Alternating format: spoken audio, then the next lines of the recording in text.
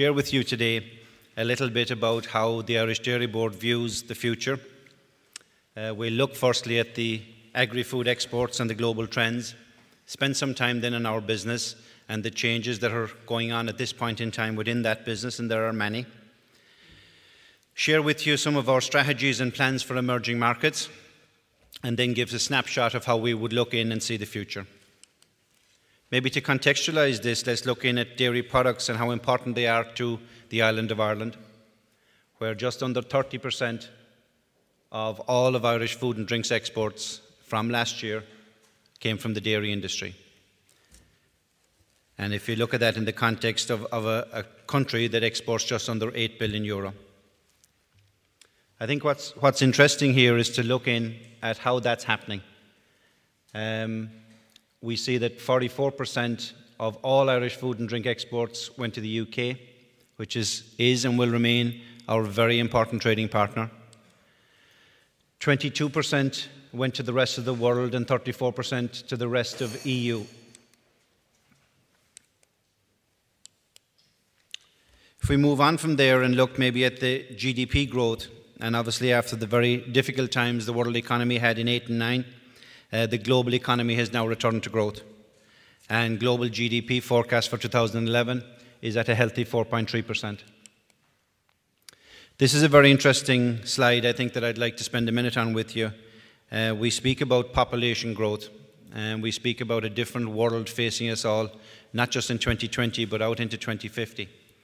And if the population in 2011 is predicted to be just under 7 billion, the predictions for 2050 at 9 billion means that there will be 1 billion new emerging consumers by 2020. And I suppose as marketeers out of the island of Ireland, whether we're in dairy or we're in beef or we're in food and drink of any sort, we have to get a piece of that pie. Because that's a significant new customer base that is emerging for all of us. In terms of the medium-term outlook, I'd like us to zone in a little bit on maybe the part of that slide up there where you have let's call them the developed countries, which are exhibiting growth, or predicted growth to 2014 of approximately 1%. And inside there we have Europe, Japan, Australia. But what's more interesting is if you come down that slide and you look in at countries and regions like Southeast Asia, India, Middle East, Africa and China, the growth rates that they're predicting for the future are nearly 3.5 times greater than where the developed countries that we would be used to doing business with in Ireland. And I suppose that creates a great challenge and a great opportunity for all of us as to how we move that forward in the next period of time. In terms of our business, or our dairy business, we have 2 business platforms. Consumer Foods, which includes the Kerrygold brand that I hope you see as you travel around the world. That brand is now on sale in 50 countries. And in 27 of those markets, Kerrygold at this point in time is in the top 3 imported brands. And in a number of those markets is heading for number 1 leadership position. We also have a dairy trading and ingredients business. And we are Ireland's largest exporter of dairy ingredients at this point in time. A lot of blue chip customers built up down through the years, and we've 7 of the top 10 multinational food companies doing business with that division of the Irish Dairy Board. Obviously, we need to do an awful lot more with them as we look out, and that's some of the changes, I suppose, that we're coming to. In terms of export destinations for us, it's an interesting comparison with the total Irish picture. Because if you remember back to the slide, in Ireland, 31% of our business goes to Britain, very important and growing trading partner. But for Ireland Inc., it's 44%. And then we have the opposite in terms of the rest of Europe, where we do 47% of our turnover, and that compares with 34% for all other Irish agri and food exports. But I suppose the worrying statistic, or maybe the one that we all need to focus our minds on, is the rest of the world, where there's only 22% of everything that the Irish Dairy Board does currently in that market. We saw some growth in 2010, But in an industry that's predicting a lot more growth, that's not going to be enough. I suppose the changing dynamic that's going on in our business in trying to plan for that is firstly the one of recognition that we need to make changes and that we need to move the dial a little bit from where we are today. 78%, just under 80% is within the EU. And while the EU will still, and in all of the future plans, remain very important to us, the future arena for us, and as we go through our strategic planning process and discussions with our board, it is becoming very clear to us that to be able to properly distribute, market and sell Irish dairy, we will have to significantly increase our presence and our sales into the emerging markets. And we've targeted ourselves as a management team to move that from 22% today to between 30 and 35% at the end of our planning process. I wanted to share with you this morning what are the menu of choices that we have as we look into emerging markets, and maybe some of these choices are available to all of us irrespective of what industry we represent. The simplest one, and the one that we have done, I suppose, most often, is to start off by opening the representative office in the country of choice, investing in local talent and committing resources to get on that journey. Number two tends to happen basically on setting up a presence within the market with agents or distributors, in many instances both, and building in-market distribution network from there.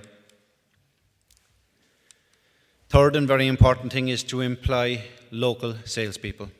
And obviously the emphasis on local. There is only so much we can do out of Dublin as we travel around the world, but we need very strong capability in market that understands the local consumer, the local culture, and the local needs. In the next two, we've seen a lot of good work done by a number of companies in Ireland, even in the dairy space, such as Bord Bia, who have built very positive strategic alliances and joint ventures in countries around the world as they build their footprint and grow. And that's a natural next step as we're inside in these markets. And finally, the final two, I suppose, is where you place the bigger bet and you become more ambitious and you take on more risk, hopefully more reward, is where we will build or acquire facilities that can allow us to add value locally within the market and to do further processing. And obviously the final one, and one that we're spending a lot of time working on and trying to make sure that we get this right, is to select strategic or suitable acquisitions in market that will take us forward in a fairly significant way. If I can look with you into our consumer foods business, we would see the growth drivers down on the left around product, urbanisation, value, and the globalisation of brands. And we're fortunate in the dairy industry to have the Kerrygold brand and some other smaller brands that are very valuable. Our consumer food strategy is to focus on the market insight, because it is very clear to us as we travel around the world with Irish dairy, whether it be cheese, butter, powder, that those products have to be adapted, changed and modified in a very significant way to cope with the local diets and the local requirements of consumers in different parts of the world. And the further we move away from Western Europe and the UK, the more those changes need to be brought to bear. Innovation and NPD we see as a clear footprint for the future. It's interesting that there are a number of speakers here today covering that topic. We'll be looking on with great interest, because we recognise in the dairy industry that we need to do more NPD, we need to invest more in innovation, and we need new products for the future. And relying on the historical dairy products that have worked for us in the past will clearly not be enough in a growing farming industry. Value proposition has to be appropriate to each market, and obviously we're going to have to make investments in talent and distribution and in secondary processing in market, and obviously leverage our brand strengths. If I can move on to our products strategy, or our strategy for emerging markets from the ingredients and trading side, a lot of our time has spent historically in the standard product area, basic selling, commodity product. It's still going to be a very important part of our future, and we have a lot of competencies, knowledge and experience built up in that. As we move on to develop an added value ingredients strategy, a lot more work is being done around bespoke solutions and product development. A lot of good work in market on business development and on cost engineering, and it takes you into more consultative type selling.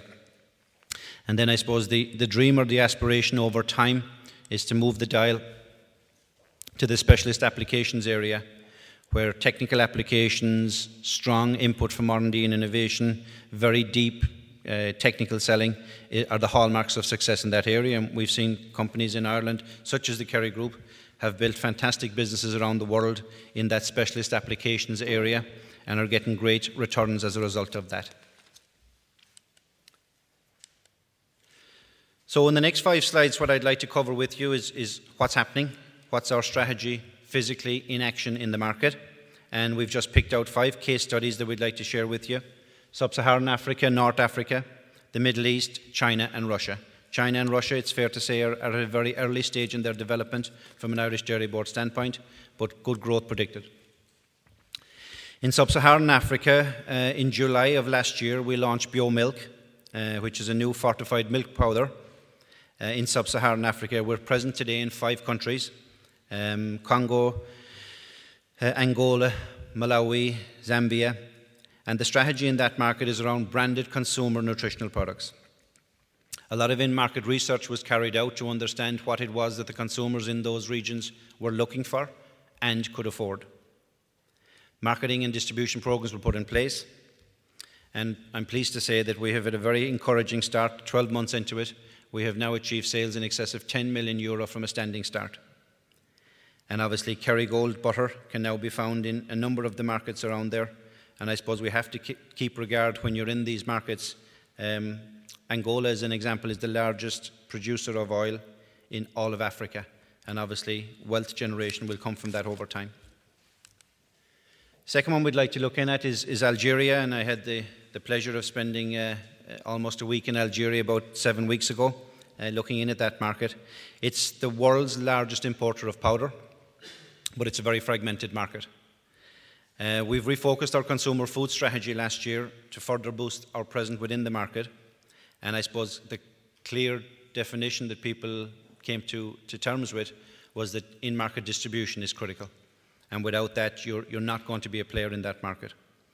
So the team have created an in-market sales structure, built a distribution fleet of trucks, and we now have 20 trucks distributing our product around that marketplace in Algeria. And obviously Algeria is a major market as well for our cheese business from an ingredient standpoint, which is used in further processing. The third one is the Middle East. We have a presence there in both consumer foods and in dairy ingredients. We have a representative office set up now in Dubai. We have market managers in place for both businesses and starting to get listings and relationships built locally. And moving on to the last 2, our exports to China are very small, but they're growing. But we recognize that we need to do a lot more there as that country continues to grow. We have now appointed in-market sales managers, both for the consumer foods business and for the trading ingredients business. We opened a representative office in Beijing, and that's a base to build from. But it's clear to us that the key for China, for Irish dairy, will be product differentiation. And it's not going to work, us bringing the existing range of butters and cheeses to that market, because that's not what the consumers in China are having today. So it will require a fairly fundamental look at the products and indeed the brands that we may use to build success in that market. And finally, Russia is at a very emerging stage for us as an emerging market, but it is the largest importer of butter and cheese in the world. And our strategy is, as we have appointed an in-market sales manager based there. They're developing a consumer foods presence in the major urban centres because that's where the population is drifting towards. And we have now achieved listings with a number of the major multiples as a platform to build from. We also have developed recently some ingredient sales and customers as well, but it's a market that as we look into, we have to become much more predominant in. So if I can move and to finish up, and I think I've stayed on time, Dennis, to our medium-term plans. For the emerging economies, it's around doing 3 things very well. We've got to have great people. We've got to have great people in Dublin, and we've got to have great people in Dublin that will move and base themselves in market, and will build teams around them to grow our business. We've got to leverage the brands. We're fortunate to have them. They are a carrier for everything that we want to do, and they signal the strength that Ireland has. Innovation, we can't underestimate. We cannot take the existing products to those markets without fundamental changes. So as we look out, it'll be a combination of organic growth off of the existing subsidiaries we have in place that are working well, investments of capital, and we have to be brave in putting capital into these markets, balancing the risk with the reward, and likewise bringing on bolt-on acquisitions to give us further opportunity to build scale and to grow technology into the future. And finally, what do we look in at as the future? We have a very positive outlook for the global food sector. As you'll see from our slides thus far, we believe there is an opportunity. But we think things like trade agreements and government-to-government relationships will be very important for us, and we're working very closely with the Minister and his department in fixing dates in dairies to physically go to market together and to sell the Irish story and to get support in market for how we can develop a strong export business into our countries of choice. We think emerging markets, as they grow, while they will be risky, there will also be significant reward if we can do it right. We think Ireland is well placed to meet these future food demands. We do have high quality products. They're recognised internationally. They've been recognised now for nearly 50 years under the Kerrygold brand. We're supporting it with a green image and rain-produced grass with natural product. And obviously it's a very ambitious vision for us to try to put ourselves in a position in a changing business to be able to cope with up to 50% growth that our farmers are predicting from the Food Harvest 2020. But there is a very strong and very genuine commitment from us in the board and from the board that we work with to achieve those plans. So thank you for your time.